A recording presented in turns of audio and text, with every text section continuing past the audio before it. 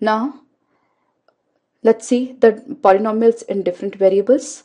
A polynomial that contains only one variable is known as polynomial in one variable. Here we see this is a constant part, and here we see just one variable, that is x. Okay, so this sort of polynomials are known as polynomials in one variables. Okay, in this case x and y, two types of variables are there, so we call them polynomials in two variables. Okay, similarly in this case here x, y and z, three variables.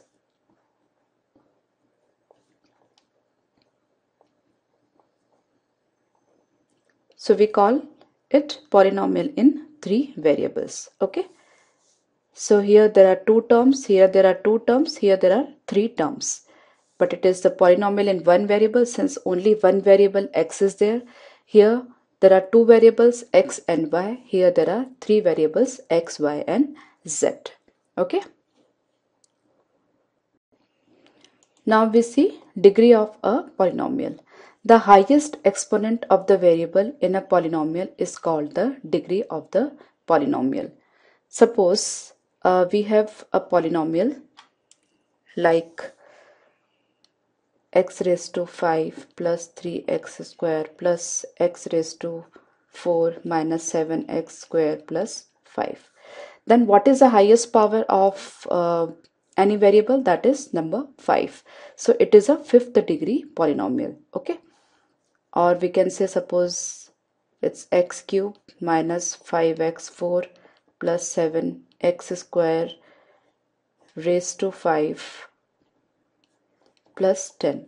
Then it is a 10th degree polynomial since the highest power which a variable is carrying is 2 into 5, here x raised to 10. Okay, so it's a 10th degree polynomial.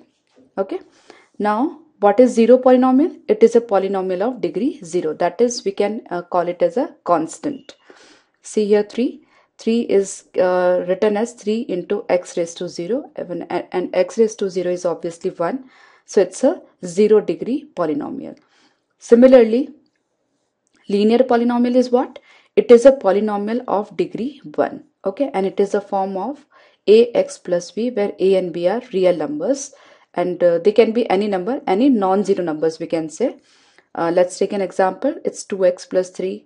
We can say 5x minus 3, 4x plus 2, 6x minus half. Okay, so all of these are in the form of ax plus b, and these are known as linear polynomials. Why they are known as linear polynomials? Because the variable is carrying the power as 1 or exponent as 1. Here x, x, x. In all these cases, x is having the power as 1. Okay.